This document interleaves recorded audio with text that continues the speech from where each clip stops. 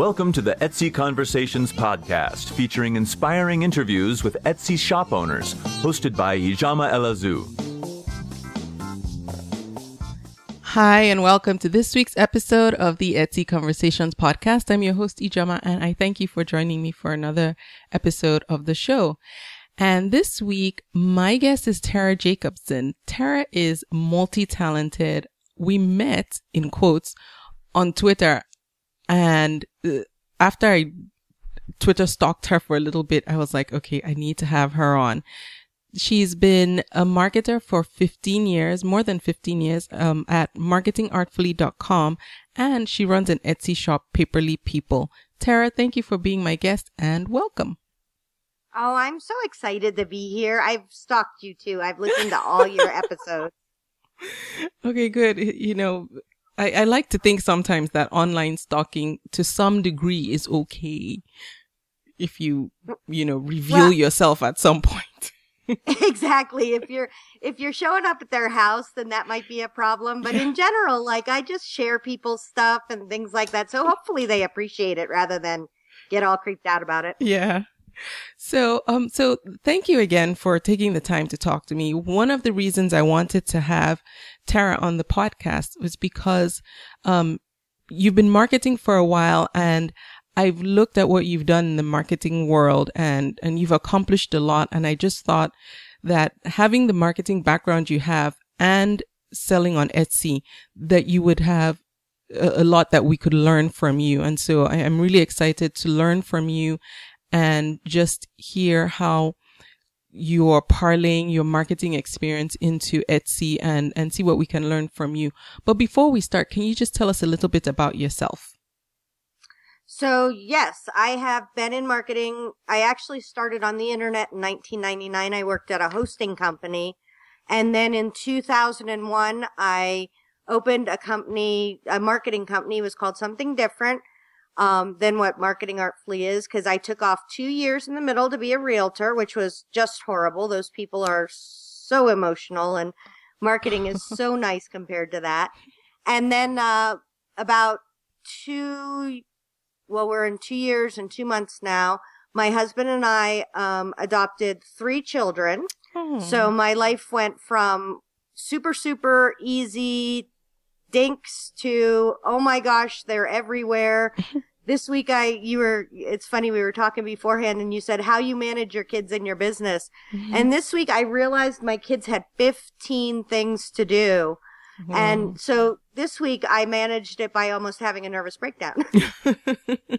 That's one way to do it. There you go. Oh, wow. So your hands are full, but you're running, so can we call it 2 full-time businesses or more? Well, I would think it's 2 full-time businesses because the way I look at it is I do have clients that I have 3 ladies who work for me, and we do social media and blogging for them. So those are my clients that pay the bills, right? They're my bread and butter. And okay. I love them. All of them have been clients for quite a while now. And so, like today, I'm spending probably 2 or 3 hours to work on their postings for the coming month. Oh. So yes, there is that. But I do have help because, like my assistant is amazing. She's a woman that has worked with me for almost 5 years now. And she does all the hard work. Like she collects payments and she, talks to the clients if they need to be and things like that. But I think that the reason I started the Etsy store in part was because I realized I had to have a way to be more hands-off, to be able to sell things, because I sell a digital product. Mm-hmm. So I had to have a way to sell things without me having to do the work. Oh, right. So you create something once and just sell it multiple times. Right. And then the very super fun part of it is finding out how to market it, how to get, distribution and people to be able to see that. Tara, you're one of the few people who thinks that's the fun part of selling anything in market, especially creative people. Most of us don't think that's a fun part. I hope after we're done today, that they will see that some of it is super fun. And the marketing part can be really creative, because I'm a graphic artist. I like pictures. I like, making everything pretty and doing all that. And so that to me is part of how I express my creativity, is through creating really neat marketing pieces that I think people that will respond to. So one of the questions I have is just, so you have an assistant that you've had for 5 years. I know when, as business owners, as we begin to grow, especially when we start something by ourselves, it's hard for us to let certain aspects go. How did you know when the right time to get help was? And two, how did you go about finding the right type of help?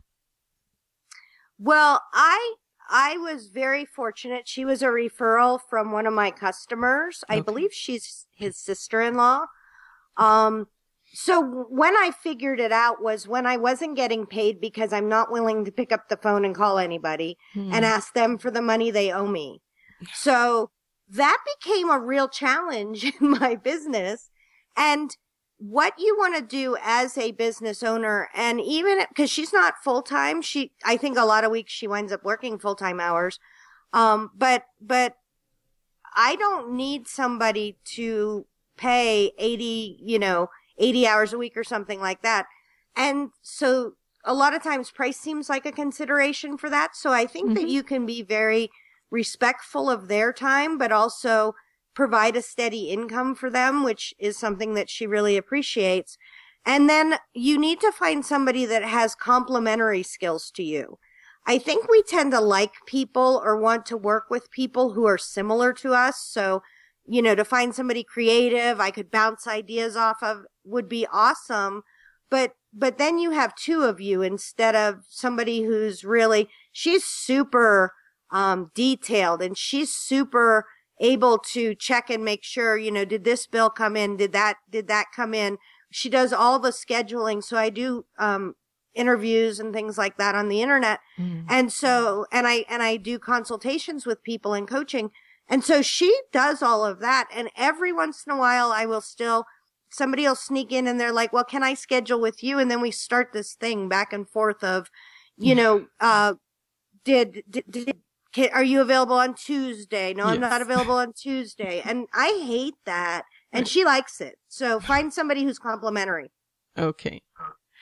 And for most sellers, because we start off, just a one person show, do you think it's worth the investment? Maybe not in the very beginning, but once money starts coming in, to start to get things off our plates? Or should we wait till our Etsy business is profitable, like in the black, before we start spending money on outsourced help? Well, for me, it was because we started a lot smaller than she is now. I got, get a couple of hours a week. Okay. Take just a few dollars, and, and at that point, that's Starbucks money, right? That's not, and just the other thing I like about starting small that way is she and I have an excellent relationship, but you don't know that that's going to happen when you start with somebody. So if you hire somebody for a couple hours a week and you have to fire them, you're not going to feel as badly as if you offered somebody a full-time job and now they have to be let go. Yeah, that's true. Okay. All right. So let's talk about Etsy first, your Etsy shop. Why did you pick Etsy of everywhere online that you could sell, including having your own e-commerce website? So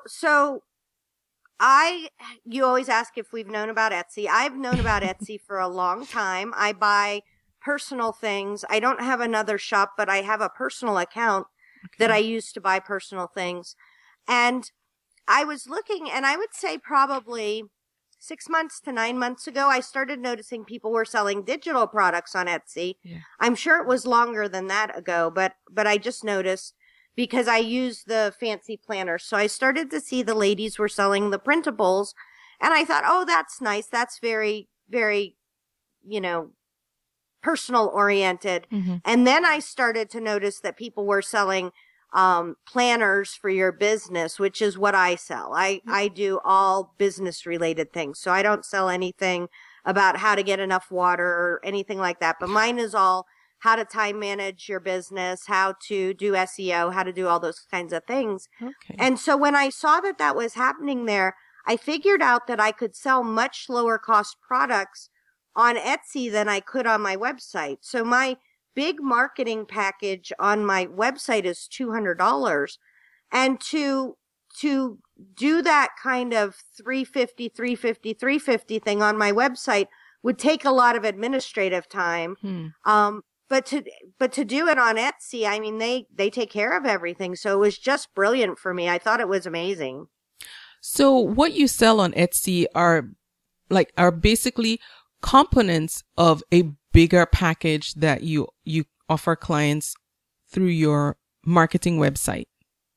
Yeah, that's kind of what it is. Like I don't know that there's okay, I'll tell you a great example. So Okay. I have a how to do Etsy SEO. Right. I see that. Right? The worksheet, the SEO worksheet for Etsy sellers. Exactly. So Okay. that, you know, an Etsy seller that's trying to learn SEO isn't going to want to pay for a $97 course or anything like that. They're going to really want to know just how to do one thing really well. And so it's a PDF. It's I record a video on how to do the sheet, and then there's a walkthrough that is actually on my blog publicly. So what's happening is I'm getting content for my website because I'm writing a big long blog post. I'm getting income from that form, you know, in very small increments, $3.50 or $2 or $1. Mm-hmm. And then I'm also increasing not only the reach on Etsy, but my reach on the internet. And so for me, I didn't see that there was a way that there was a downside to this. Wow. Okay. And I'm looking at that. And so when someone purchases any of your downloadable products, they also have access to a video walkthrough showing them exactly step by step how to use what they've just bought from you. I would say on 90% of them. There may be one or two that don't have that, but then they wouldn't say it in the description. Okay. So let's talk about your goals and what the intent was when you opened this shop. Was it actually, let me not guess. What was the main goal for opening Paperly People? To make money. Okay. I love it. Right? Yes. I think that there's a segment of the population that isn't looking on Google specifically for how to do something, who's maybe not watching webinars, but who are actually small business owners, and they're on Etsy anyways because they're buying, you know, cute business card designs or whatever. And they can find me here. I mean, I think it's a totally different market than a lot of my stuff. I do a lot of work with realtors and authors, and they aren't necessarily on Etsy en masse, and the people on Etsy en masse are not necessarily on Amazon en masse. So it's a wonderful additional marketing channel. Okay. Now, do you remember when you got your first sale? The day I opened my shop. No way. Really? It was my bestie. Oh, okay. I was like, great. One of those, it never happens to anyone else type of stories. No, it was my bestie. But I will tell you that if you're opening a shop or you're brand new or you haven't made a sale yet, just beg a human being that you know to buy. Because even though you know it was your bestie or it was, you know, your dad or whoever, I just made like the little fists in the air thing because even though it wasn't, quote, air quotes, real, it gave me that feeling. And then I will tell you, I'm actually documenting this on paperlypeople.com where I'm on week 10. So I'll tell you, I'm actually on week 11 because I do it backwards. But I wrote down like the first day somebody that I didn't know bought. And then one day, like 2 weeks ago, somebody bought like 4 things. And I'm like, wow, this is awesome. So there's I'm big on psychology because that's my bachelor's degree, but there's a chemical response that happens in your brain when you get happy. Yeah. And so if having sales on your Etsy shop will make you happy, just beg anybody that you know to buy something. Yeah, I know that happy feeling. So, okay, other than your bestie, when did you get your first stranger sale, for lack of a better term? Okay. I would say maybe 2 weeks in. Okay. Because I had a bunch of sales.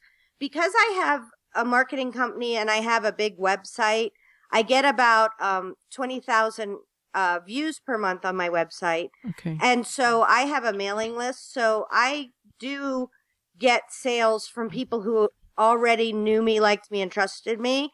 Okay. And now they're just finding something special that they're buying on there. Okay. But when I was thinking about what to talk to you about, I wanted to talk about this a little bit and using what you have already to help sell on Etsy. So for me, it was, I have a big internet presence and I have social media. Right. But for you, it might be that you know every one of the soccer moms, you know their kids' birthdays and you have all these connections. Then go to those ladies and say, hey, I could really use some help. Or if you're a networking genius and you go to networking all the time, then use whichever of your talents are going to help you get those first sales. What if you're more of a reserved type of person and you're not really good at asking people for things and you don't have a mailing list? So say in person, you're reserved and online, you don't have that big of a presence. What's the next word I'm looking for? Like, what other tactic could that type of person use?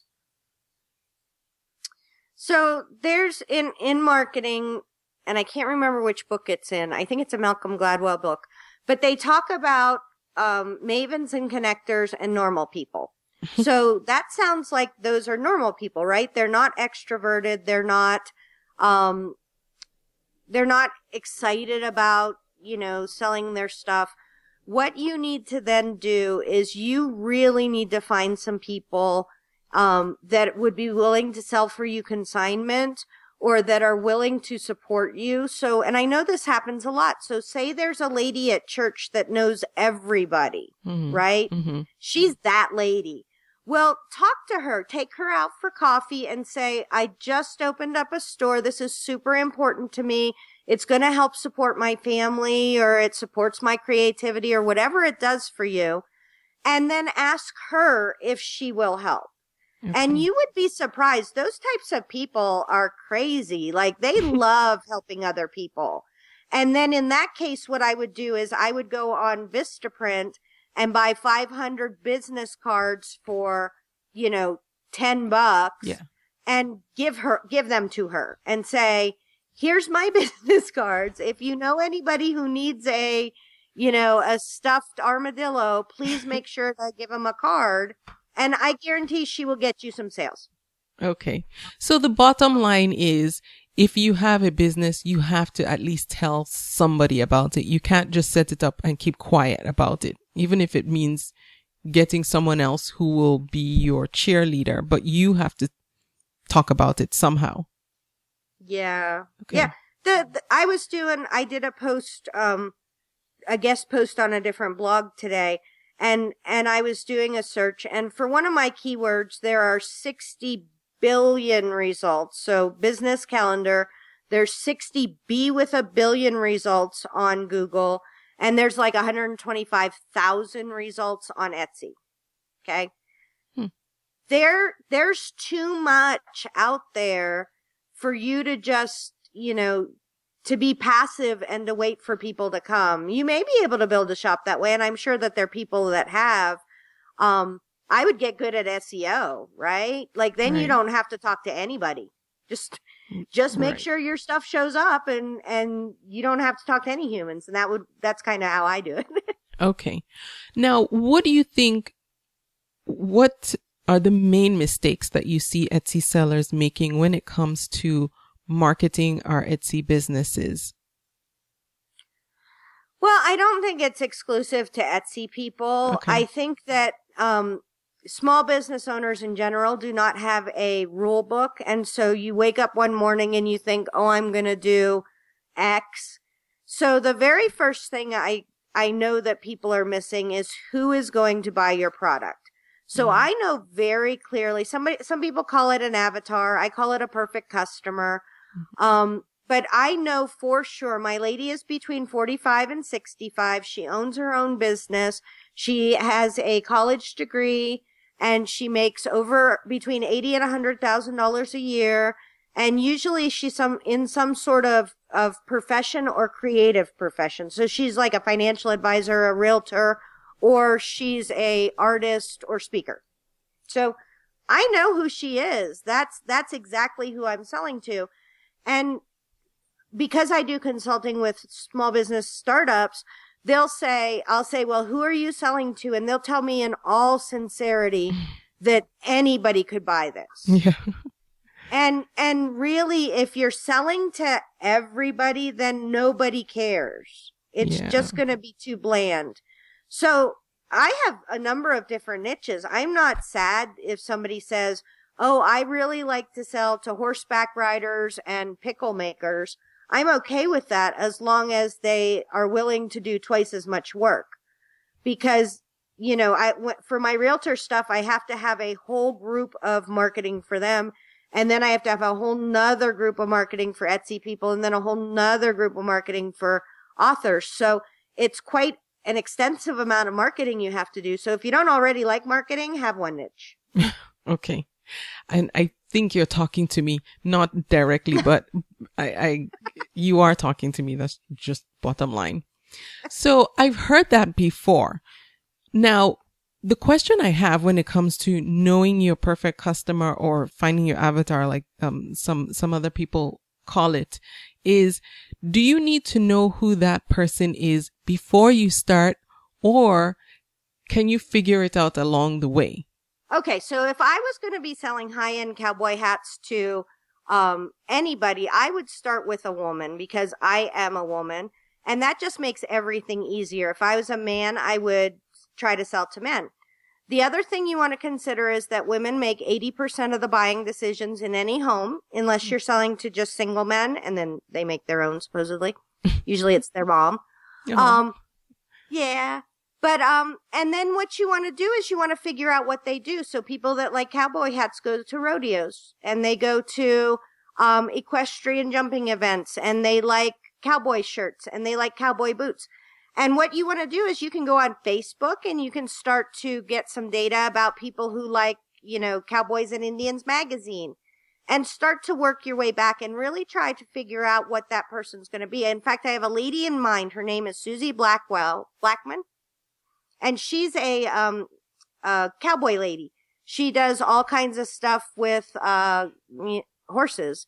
Mm-hmm. And so I would find a couple of those ladies and start stalking them and see what they promote. And that's all you have to do. And then you just kind of, I have a worksheet that I haven't published that I just use in my business that I want to know what, who their heroes are.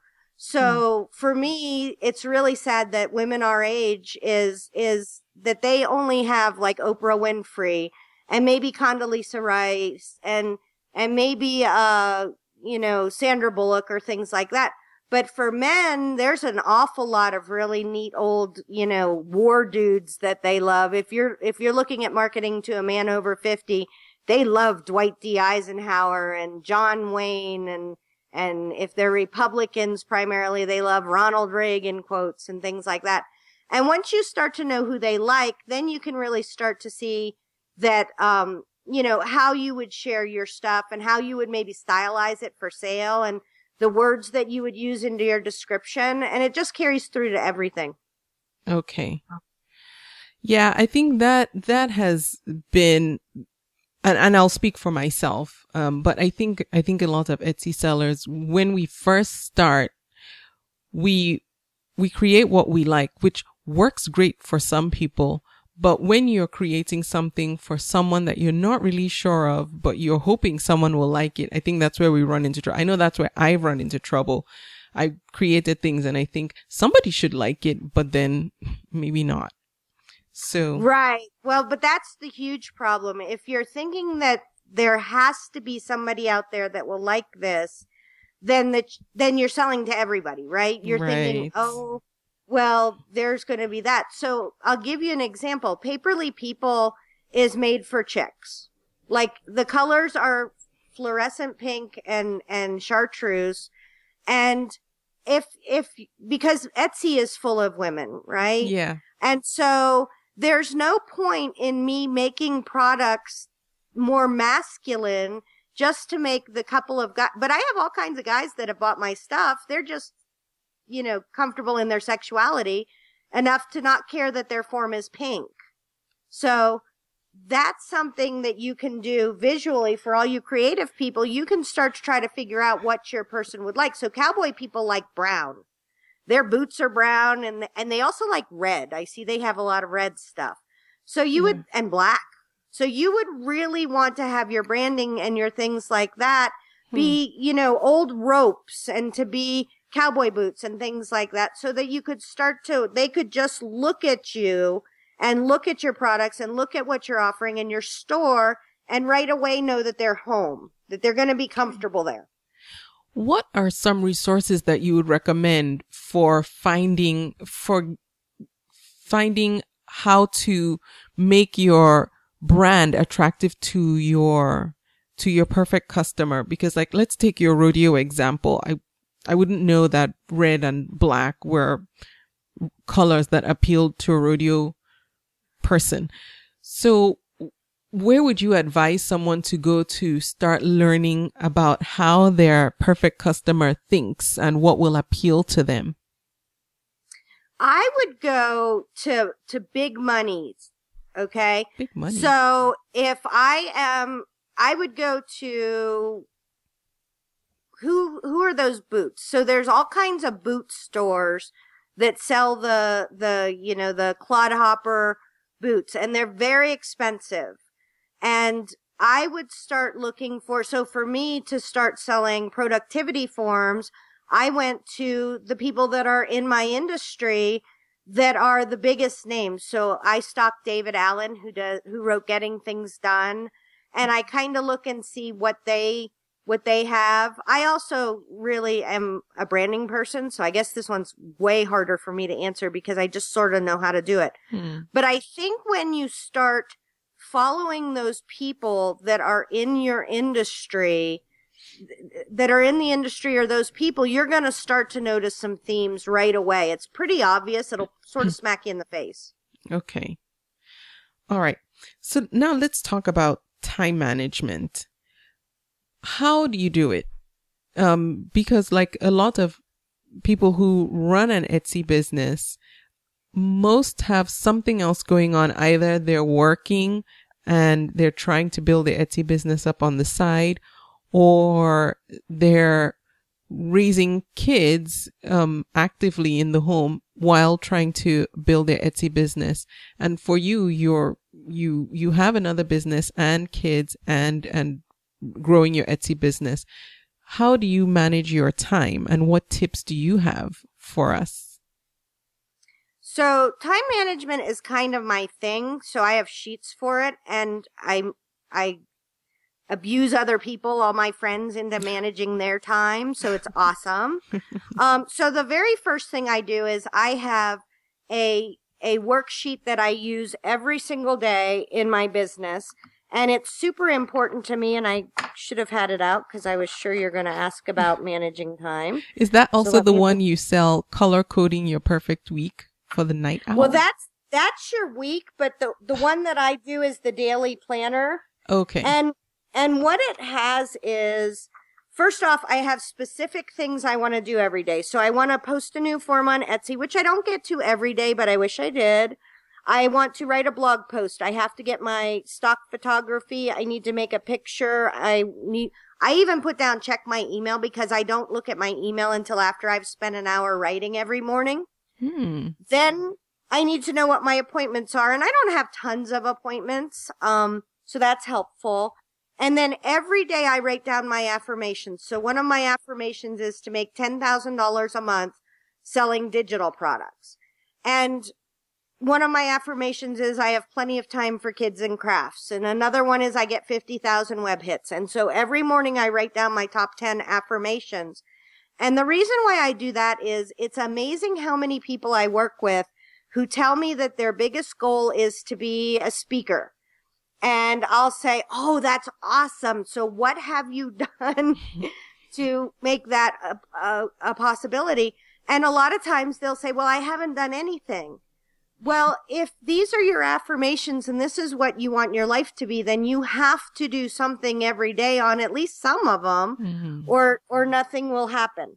And then I have my tasks. So I have a list of tasks, and I can't have more than a certain amount because there's only so much room. And if there's more than that amount, I know I'm not going to get them done. And I use sort of a bullet journal kind of thing where I fill in the blanks, I fill in the little squares, and then I move them over. And then the one thing I guess that I feel like is the most important thing is my mastermind partner, years ago told me that you should write down everything you do for a week. And I was going to cry when she said that, because she really wants you to write down every single thing you do and then figure out. Like from waking up? During work. No, from the moment you wake up till when you go to sleep, write everything down. More so during your work time. Oh, okay. So, and then you have to say whether it was a happy face, a sad face, or a straight face. And so what happened was, and this is so funny to me for self-employed people, and I did it myself, right? So as you go through like everything you do, just because you do it, if it's a sad face, stop it. Either get some help, or if it's not something that's vital to your business, then stop doing it. And so I've gotten really good at making sure. So when somebody asks me what I do, I honestly say I'm a writer, because that's the most important thing I do. I write books and I write blog posts, and sometimes I write sales copy, which isn't my favorite, but I don't mind doing it. And I write all kinds of stuff. So and I get up at 4:00 in the morning, so that helps. But, my first hour of every day when everybody's asleep is for writing only. And I write for an hour. And then everything else that has to happen in my day has to come after that. There's just no other way around it. So you can't have a marketing emergency. You can't, tell me that there's something that's so important that after I have my shower, that at 5:00 in the morning, I have to work on it. I have to write, because that's what's important to me. And then I calendar everything. I think a lot of people feel like, especially self-employed people, feel like they, that the promise was that if you are your own boss, you get to have all the time in the world, you get to do whatever you want. And I find that the more rigidly my time is scheduled, so I'll give you the perfect example.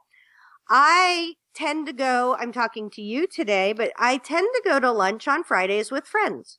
And so from 12 or 1:00 until I have to go pick up my kids at the bus stop, I just go to lunch. And for most people, that would be work time, and they would feel like they were playing hooky or doing something like that. But because all my other time is so rigidly scheduled, I can be happy as a little clam having, Indian food on Friday, just because I know that's exactly what I'm supposed to be doing at that time anyways. Okay.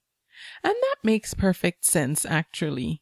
And I think I agree with you, because I know when I write stuff down to cross out, and I think I'm easy on myself, where I give myself an out, like, oh, well, I'm too tired to do this, and I shift it down, or I shift things around.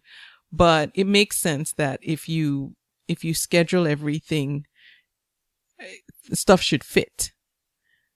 Well, that's a big part of it, is if you're trying to fit, 50 pounds of work into a 10-pound bucket, it's just not going to fit.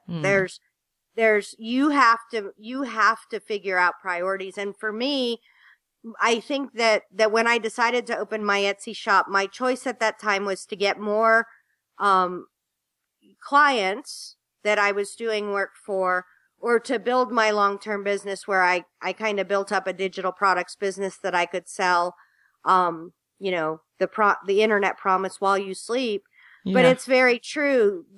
I couldn't do both. I couldn't get more, regular clients and build up my digital business. It was either or.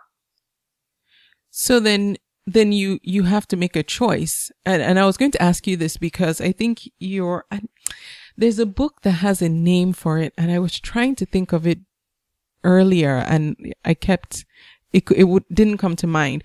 But there are some people who have multiple interests, and instead of just doing one thing, they're happier when they're doing different things. And those interests could be completely different. Like, say for you write, you're a marketer, and you're selling on Etsy, which ties into your marketing as well. But there's a word for people who like doing multiple things at a time.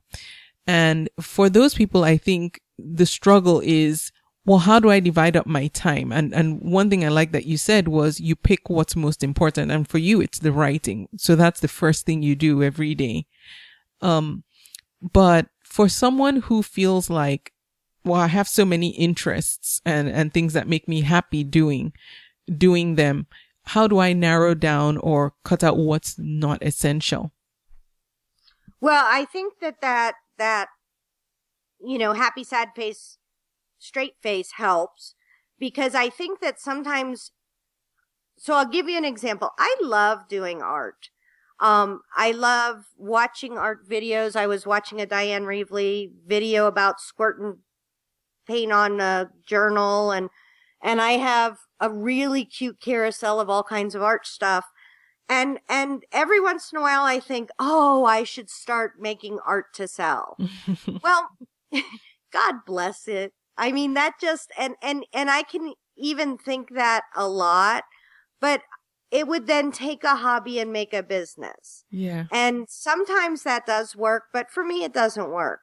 And I know that Marie Forleo, Forleo, talks about it as a multi-passionate entrepreneur. I think that's the word I was looking for. Yeah. Yeah. And I think that there's a limit to it, right? So yeah. I like marketing a lot, and writing goes along with it. And so my husband even said, oh, you're opening an Etsy store, huh? And I'm like, yeah. But it all kind of goes together, and it's all it's just a different way to sell what I already do. I think if you do decide to have two completely different things, that's fine. You can manage them. You just have to schedule them. I tend to time block a lot. So Monday is Client Monday. It's Blog Monday. I do all their blogs. If I have extra work to do for them, I'll do it then. I also work for them between noon and 2:45 when I have to get my kids. I never work for them in the morning when it's my writing time, right. My special time. So I think that you can do that. If you have 7 or 8, you're not going to be effective at any of them. Yeah, I know. You do not have 7 or 8, do you? Tara, I'm all over the place. I'll just be honest. I am so all over the place. I need to be real. I need to be reined in like I'm in a rodeo. I need that rodeo friend to rein me in. Well, I think the other thing that entrepreneurs can do is talk to somebody like me, because a lot of times I can put an umbrella over stuff. And I talk to my people about this, in that to you, they all feel very disparate and like they're not kind of, there's no cohesion that goes through them. Mm-hmm. But a lot of times what somebody else looking outside in can do is go, oh, your podcast and this all look alike, and this and this look alike. And so then you do wind up with 2 things, and then you're able to schedule it better. You may still have to, let a couple things go, but a lot of times, like the basket weaving. The basket weaving has to go, and the bowling is done. But yeah, so I know that a lot of entrepreneurs struggle with that, you know, it really would be great if we had time to do everything, but none of us do. Yeah. Okay, let's talk about shop promotion. So let's start with how you promote your Etsy shop. So we know SEO is huge. That was the number one thing you did to start getting traffic in. Do you do any other type of promotion for your Etsy shop other than just making sure your SEO is tight? Oh, honey. Okay. So I promote it on Etsy. I also do the promoted listings. Oh, okay. And I have sold one item through the promoted listings. And as of the other day, I was behind. I was about 40 cents behind. But I don't know that there's I just have to sell another one to be ahead. It's not like I'm spending a ton of money. I think they'll only let you spend $1 a day. So I thought that was excellent. And then I heard somebody on your podcast said that refreshing the listings would help. Right. Mm-hmm. And so yesterday at 1:07, I had 37 views and 2 favorites, 1 shop view, 1 realtor listing view. And I renewed my monthly planner printable and color coding your perfect week early bird. So that cost me 40 cents. And then I sold 2 realtor. So I sold a realtor one, 2 realtor ones, and then I sold a color coding one. So I spent 40 cents and I made $9. Wow. And this is with the Etsy promoted listings? No, that was with renewing my listing at 1:07 in the afternoon. Huh. So I don't know whether it just... So I don't have enough data. I'm a big data kind of kid. I really, really want to... I document everything. I know that on Etsy on Tuesday, I had, 2 to-do list notebook searches. I know how many, I know what keywords I rank for on Google, because you can't rank on Google if you don't know what you're looking for. Right. So I think that really looking at those things is super fun, because you're doing a little experiment. So if you've never made a sale and you're not posting any more new products, why not spend 20 cents and see if your views go up from yesterday to today? Okay. Well, that makes sense. That would be super fun. So that's kind of what I'm doing within Etsy. Okay. Now I have, and I'm not going to tell you the number because I told you and you gasped, but I have a number of Twitter accounts. Oh, yes. Some of which are geared towards, so they're geared towards different things. My pterodactyl, which is the flying dinosaur bird. Yeah, which I thought was kind of cute. It is cute. I've had it since 2007 or 2008. So I have 20,000 people on it. And so anything I promote there does relatively well. I just started a Twitter account for Paperly people 11 weeks ago. And I have about 700 people on that.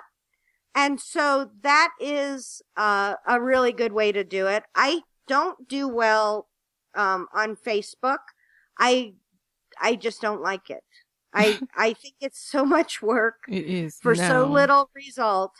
I have Pinterest, so I track my views on my website. And so Pinterest sends quite a few hits to my website. I mean, relatively, 5 a day. So when you're just starting, if you get 5 views on your website a day from Pinterest, be excited. Yeah. That is just awesome. And everything is going to grow. So if you had interviewed me on day 1 and asked me how many Twitter people I had 0. Right. That's where everybody starts. But within 2 months, 2.5 months, I have 700 people that are only interested in time management, planners, stickers, things like that, because I've been very deliberate to only follow people who do those things. And then what happens is people will follow you back. And I also use a tool called Crowdfire. It's a free website. And if you go there while you're logged into your Twitter, it will let you delete people who are inactive. So I don't really delete too many people that are that I'm following. But if they haven't posted in like 3 or 6 months, I just delete them. Okay. Now, so on Twitter, do you spend more time? Because 700 plus followers in 2 months is, I think it's significant. I don't know what rate is average for growing your presence on Twitter, but do you spend more time growing your followership or promoting your products? And what do you recommend? Okay. So I have a list of things that I do for Twitter. Okay. So every morning or most mornings, do not make yourself unrealistic expectations. I don't do this every morning. I do this every morning that I have time. So I usually can post something of mine because I write a blog post almost every day because I'm a writer.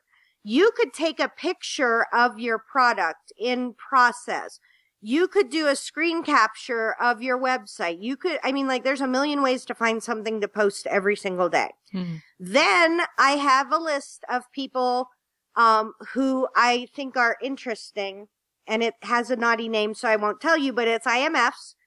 And so then I retweet 2 of their things. So now I'm not just posting my own stuff. And you're on my Paperly People, Interesting People list because I repost your stuff. Thank you. Cause you're in but you're somebody who is in the right sphere. So find some people that post awesome things and retweet their stuff. Mm-hmm. And then I favorite 2 or 3 things just from my feed. And then I, follow. When you start, you can only follow 25 people, and they're very sincere about that. So I follow 25 people, and that's literally all I do. And I will tell you that takes less than 10 minutes. So do you have a step-by-step thing that you follow so you know to do, you only start an account not every day. But for new people, do you say, here's what you need to do to get the ball rolling? Which is exactly what you just said. Okay. Well, I have a little in Evernote. I just have a little form that I fill out that says posted, retweeted, favorited, followed, unfollowed. Wow. And so what I do is I just, eventually I'll have a form on my Paperly People Etsy store for this. Mm-hmm. But every day I just do that. I mean, it's not rocket science. That's the thing about marketing. Is it's the accumulation of a lot of little things. So It's really easy to follow 25 people a day. You just do a search in the top search bar for the exact search term that you want to find people in. Mm-hmm. And then you click on the accounts tab, and that way you can just go down and you just click follow. Don't follow people who look like spammers. But it's also easy not to do, right? So if it's super easy to do, it's super easy to skip. Okay. Now you said you get traffic from Pinterest as well. What's your Pinterest strategy? Deep breath. To be real, I was breathing. I'm sort of good at Pinterest because I'm a person rather than a marketer. Okay. So my strategy for Pinterest is to pin stuff I like. And I really like my writing. I feel like I'm an exceptional writer. So nice. I always pin my stuff. And then I will go and I will find other things that I like. And I tend to do it. So the one thing you don't want to do on Pinterest is pin 20 of your blog posts all at once or 20 of your pictures all at once, because all you're doing is burning your chance. So you want to do it a little bit at a time and then it's so weird. They're called shoulder things in marketing, and I don't know why, because I just find that really weird. But so I sell time management forms, which may not be the most sexy thing in the world. I find it very sexy, but most people don't. But they love those little stickers for business planners. So what I'll do is I will find really cute planner things and I'll post 2 or 3 or 4 of them, and then I'll stick mine in the middle of that. And then 2 or 3 or 4 of them, and I'll stick mine in the middle of that. And as long as it's relatively close, I feel like, so for those, I'll use stickers that business people would use, like a little briefcase or, so it's not like I have the water stickers and, hey, this is how you do SEO for your Etsy store. They're at least somewhat related. But Pinterest is really good. And I pay for some promotions on Pinterest, on ads. Oh, how did that work for you? I actually adore it. I'm paying between 5 and 17 cents per click. And the thing that I love about it is, unlike Facebook and unlike Twitter, if you're paying, which I'm not paying for Paperly for either one of those, if somebody pins your pin and you stop paying for promotions, they don't suck those off their boards. They're just there forever. Oh, wait. So I've never done the Pinterest promoted ads, but I know other people who I've talked to have done it. So Pinterest shows more of your pins to more people, so it increases their chance of getting repinned. Is that what you're paying for with the Pinterest ads? Yes, exactly. Okay. So I'll give you an example. One of my recent pins that I paid for was color coding your life, right? So that's a really graphic pin. It's a really good blog post. Like, I sat here and colored my color coded life one color at a time, and I documented it, and it's really interesting. It's not just, hey, buy my form. It's a really cool blog post, and you could literally do the same thing with any, if you want to print out a piece of paper and draw on it, you could do it. So I promoted that one, and it got a really good repin rate. So I would say 4%, 3% is really good. And so now it's out there, and what happens is that everybody always says, oh, sharing on Facebook, you could go viral. And I've seen a couple of things by real people go viral.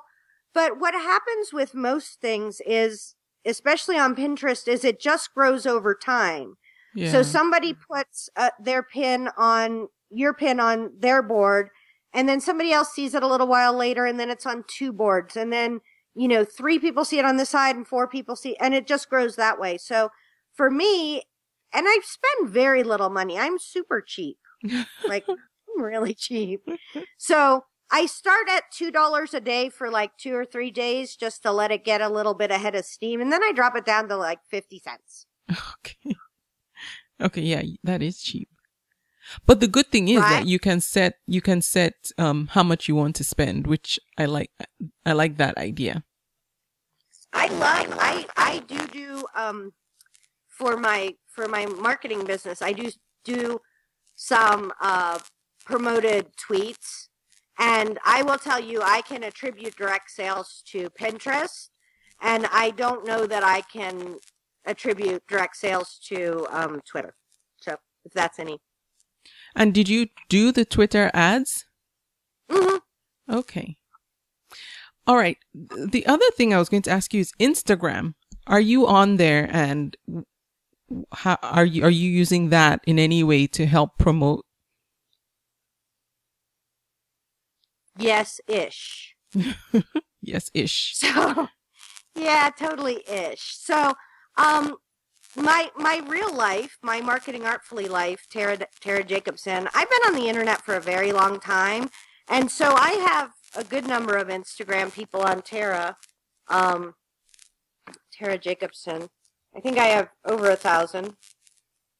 That you mean on Instagram? On Instagram. Okay. For my, what I consider my real account. Oh, no. I only have 780. So for me, Instagram is way more about, it's called non-converting media. So converting media would be if I took a picture of my form and I was able to put a link to it and I said, buy my form, and somebody saw that picture and bought my form, right? That's how marketing works. What my Instagram accounts have are all kinds of things like pictures of, oh my gosh, I took the coolest picture at an antique store of this tree with sticky things out. That's not going to sell any forms. But what it's going to do is to make people like me more and maybe check out my stuff and do all that. I am getting ready to do a contest to give away some happy planners. And I think Instagram works really well for that. But just day to day, I sell forms. People aren't gonna see a piece of paper and go, I gotta have me one of them. I've been waiting. Right? So cool. Yes. So Tara, you offer specialty services to Etsy sellers. Can you tell me or tell us more about what specifically you offer? So I have two things right now I'm offering. One is a single product SEO deep dive. So you sell calligraphy, correct? No. What do you sell? You see, it's funny. Yes, calligraphy is, I do calligraphy. I just don't sell it on Etsy. Oh, okay. Yeah. Well, let's use calligraphy because I've heard you talk about it. Yes. So if you're going to sell calligraphy, it would be really, really good to know how to SEO for your top product. Yeah. And so for very little money, I will help, like, do a video walkthrough, show you exactly how I'm doing it. What's, why the reasons why I'm recommending something, things like that. Okay. And then I have another product that's a little bit more expensive, still not very much, but that is, for your niche. Okay. So if you're doing calligraphy, then maybe you're doing, business stationery, or you're doing wedding invitations, or you're doing something like that. Mm-hmm. In which case, you would want to know more of those keywords. And that is something that I really enjoy. Like, I just love doing it. I find it so interesting. So I mess around, with mine all day long. I'm like, oh, what is this keyword? And what if I do that? Because I have no life, obviously. So those are the two services that I do. And then I also have, if you want to do it DIY, I also have, 2 forms for Etsy sellers on my Paperly store. Let me not say it wrong. I have one that uses a product that you recommended, or I guess you had the guys on the Marmalade? podcast. I love Marmalade. Yeah. Love it. And so I have a SEO worksheet for them that uses that exact tool.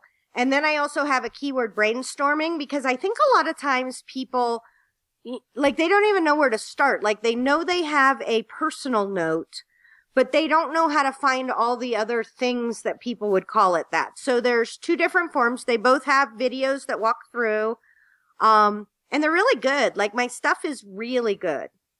Okay, so let's talk about them a bit more. Let's start with the one we're on now. So the SEO worksheet for Etsy sellers. Does someone who buys this worksheet and uses it also have to be subscribed to Marmalade? Yeah, it would help. Yeah, okay. I think you could physically do it without it, but you could do it with the free Marmalade. Everything except for check your own stuff. So the Marmalade is amazing, and that's who I was writing the guest post for today. Oh, cool. Yeah, there were a bunch of people that were saying that they thought that because the data that they get is from Etsy sellers, that it wasn't valuable. Which I wrote a 1,400 word rebuttal. But But basically what that worksheet is really cool. I use it in my own business. So all these things are mostly because I need something. But what you're doing is you're finding out the tags and the categories and the materials and your average price. And then you're actually going into your competitors' listings and checking and seeing what they have. So if I'm making a form, say I decide, I have the perfect one. So business planners, the ladies that make the business planners are very sincere about, like, they have 40 pages and they have pine cones on them and porcupines and like colors. And then you can get it. I'm like, I don't want to make that form. That seems like a lot of work to me. So when I was doing this and I was looking and I'm seeing that some of those ladies have 1,200 sales or 10,000 sales on their shop. Right. That isn't who I'm going to compete with first. Mm-hmm. I'm going to find something else to call it because they're going to kick my butt. They just have way more sales, way more percentage of favorites, just all those things. So doing that kind of research, anybody can do. Okay. Just collecting data. It's very exciting. You should try it. It's $350, girl. I know. I'm thinking, okay, I should. Okay. And so just as a reminder for everyone, Marmalade is an SEO tool. It helps you pull in, keywords that you can use for tags for your Etsy shop. And, one second. If you want to know, if you want to know more about it, I'm quickly trying to type in so I can get you the podcast episode. Go to convome.com and listen to episode 93, or if you subscribe to the podcast, it's episode 93. They go into lots of detail about how it all works. Yes. And I'm actually, before I made a worksheet using their software randomly, I checked with them. And so they know that I have a worksheet up on Etsy and they're happy about it. So, okay, good. Yeah, so I'm very respectful of other people and that. Okay, good. And Richie and Gordon, they're nice guys. They're really super nice. Yeah. Okay, so then the other worksheet that you have for Etsy sellers is the Etsy SEO keyword brainstorming. Yes, that's for finding going all different kinds of places like Google and, keywords that you can use, all different kinds of tags, synonyms and things like that. So it's a very structured way to negative keywords. So for me, like planner should be a negative keyword because it's not exactly right. It's not what I sell according to them. And so it's really super, super fun. It's fun to do to really start to get these keywords, and then you're not as scared. Wait, let's talk about negative keywords, because when you say negative keyword, that's a keyword that you don't want to be found for. But how do you use that in your listing? You don't. You don't? Oh, okay. So words to avoid. Yeah, negative keywords are actually specifically for Google paid search. You can say don't include this. Okay. But I think it's super exciting to find them because you only have 13 tags and only have that certain amount of space for your title. Mm-hmm. So if you're using a keyword, either one of those places, then you are wasting it. Yeah. Okay. So, okay, I like that one too. And that one also is $350. I know, right? It's a bargain. My other question about the two worksheets that you have.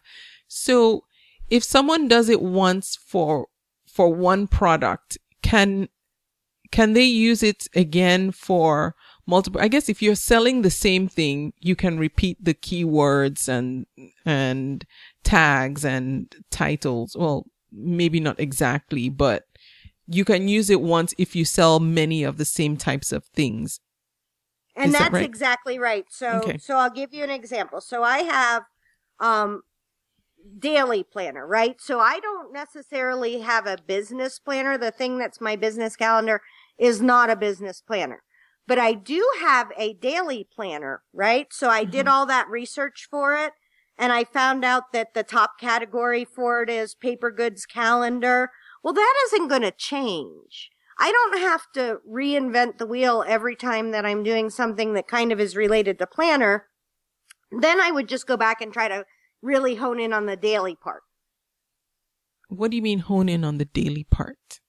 Okay, so now I know that I know all kinds of things because I did planner, like business planner. Mm-hmm. So now I know that planner printable is a thing. Oh, and okay. printable schedule is a thing. Oh. And day organizer is a thing. So now I have all of these words that people use. Yeah. And I will tell you, it's hysterical to me because I rank on the first page of Etsy for lots of things because I'm used to fighting against millions of competing things. Yeah. And now I'm fighting against sometimes hundreds, sometimes thousands. Oh, okay. Oh, okay. That's smart.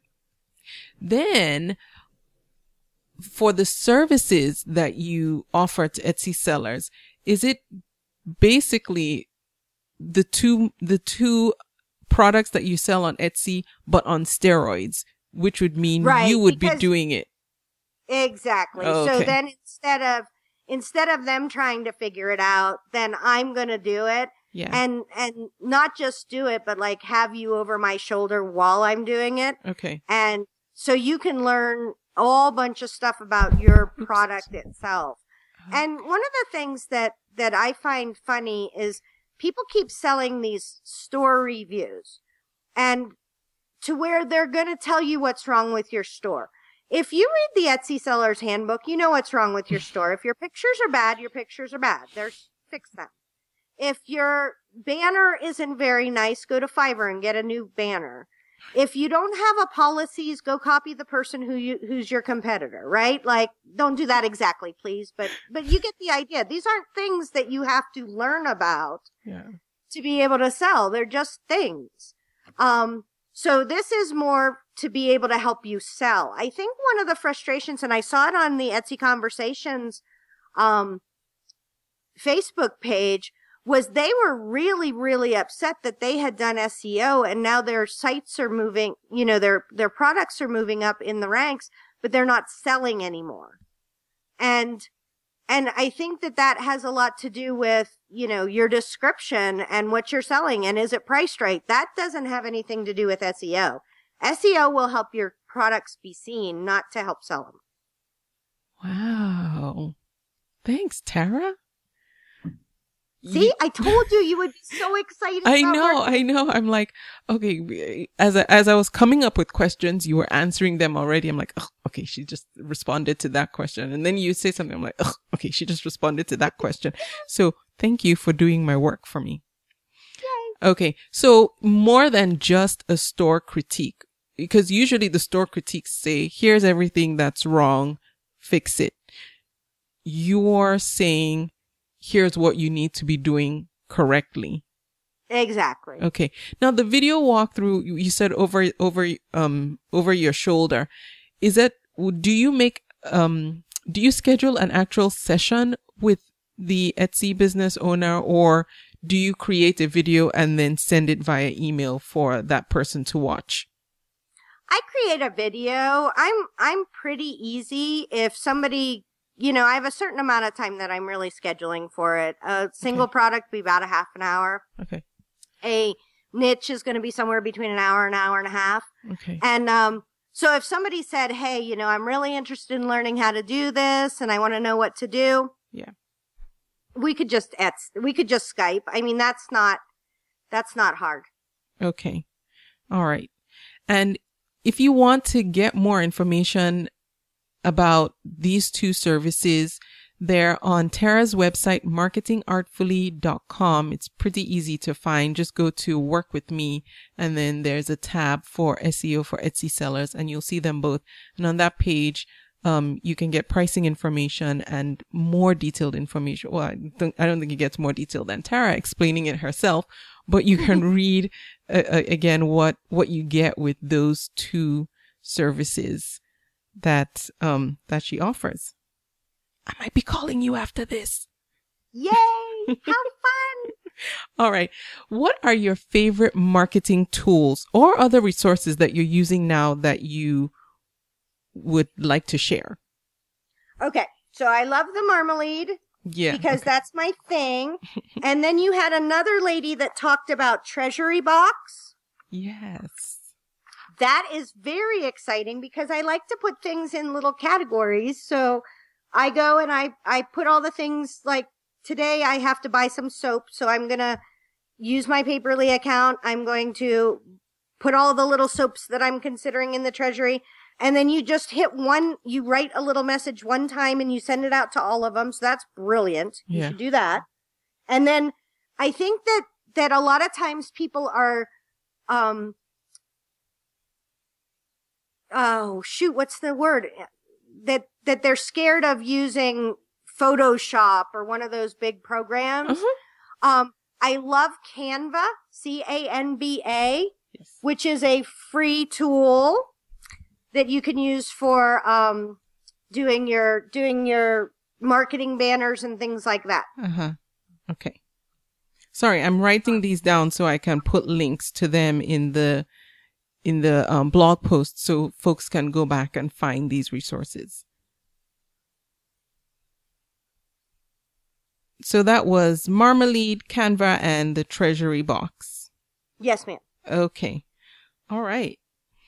And okay, so this is, I feel like there's more I want to ask you, but then I'm like, okay, we're way over an hour. Sometimes I get afraid I'll annoy people when we talk for too long. But before I let you go, so let's do an Etsy shop shout out. What other Etsy seller or Etsy shop would you like to give a shout out to? Okay, so this is ridiculous. No. I have a thing for small cats stuck onto paper clips. So I shop for those at Created by Danielle, the #1. She has the nicest small cats on paper clips. Oh. Now, they're really cute. How did you even know to look for that? I think that, and this is where SEO probably does come into it. I was looking for like planner extras, planner goodies, something like that. And so I saw one. And then once I saw the cat on the paperclip, I was in love. But I think that that's why it's so important to do your research and find out what people are searching for, because obviously you have never done a search for planner goodies. But those are really easy things. It's more so finding out the vernacular of what people are using to search than to try to reinvent the wheel. Right. It's so funny. I see people make up words like emojo is what I'm calling this. Well, nobody's looking for it. So just call it what it is. That makes perfect sense. And I just pulled up Danielle's shop and I would have never found it if you didn't just say that, because I wouldn't have known what to even look for. But that makes perfect sense. Use keywords that people are shopping for. She does have cute paper clips. See, now you're going to have a paper clip, aren't you? Oh, yeah. Okay. Tara, what's one last piece of advice that you want to share with us? So for me, I think if you can learn how to, right now for a lot of people, SEO and understanding how to make their shop show up in search seems overwhelming and not possible. But what happens is as you learn that skill, it becomes really easy. Yes, it'll take a half an hour to do research for somebody else from scratch, but on my stuff, it may take me 5 or 10 minutes. And the fact that it takes 5 or 10 minutes to do something that will increase your sales that exponentially is just like, why wouldn't you do that? Okay. That makes sense. All right. Okay, Tara doesn't know I'm going to do this. So if she says no, you will never hear this. I will edit it out. So I'm going to take you up on your Etsy SEO market research. And Yay! Would you be willing to do a before and after so that I can say, okay, before we started, this is where I was. And then after, this is where I am. Oh my gosh, how fun would that be? And then we could record it all and we could see where it was. And I think so. And we didn't talk about this before, so I'm completely catching her off guard. But I think it would be good. That would be really fun to do, especially because then your people could see kind of the progression. And, you know, I understand that a lot of Etsy sellers cannot afford to do that. Yeah. And so I don't mind when we do something and other people get to see things and they couldn't necessarily do it themselves, but once they learn how to do it, then they're good. Yeah. And that's exactly why I was thinking, okay, this would be good to do. So then if we do a proof of concept, then people feel more comfortable saying, okay, all right, I get it. I see. Right? It. Yeah. Okay, cool. So Tara will be back. Tara, thank you so much for spending this time with me and for sharing all that you've shared. I've taken copious notes, and I hope that you listening have learned a lot too. There are many ways you can get a hold of Tara. Go to convome.com, and I don't yet know the title of this episode, but it will be on the website. You know what? I'll call it Tara Jacobsen. You can find her on my website, and I'll have all the links to Tara where you can reach out to Tara. And feel free to get in contact with her if you have any questions about things that we didn't touch on during our conversation. But before I let her go, Tara, can you just tell us what's the best way to get in touch with you if someone wants to? I think that's better than me saying go to convome.com and look for Tara. Oh, just email Tara at marketingartfully.com. So it's marketing the pretty way, ARTFULLY. Okay, perfect. Thank you. And then I'll have that in the blog post as well. Tara, thank you again for being my guest now and a future guest. And I've learned a lot from you. So I really appreciate you taking the time to speak with me today. Oh, you're so welcome. I was so excited to be asked on. Thank you. And I thank you for listening to the podcast. I will be back next week. Thank you for listening. You can subscribe to the podcast in iTunes, and while you're there, please leave a review too. Visit convome.com to leave a comment or feedback on this episode.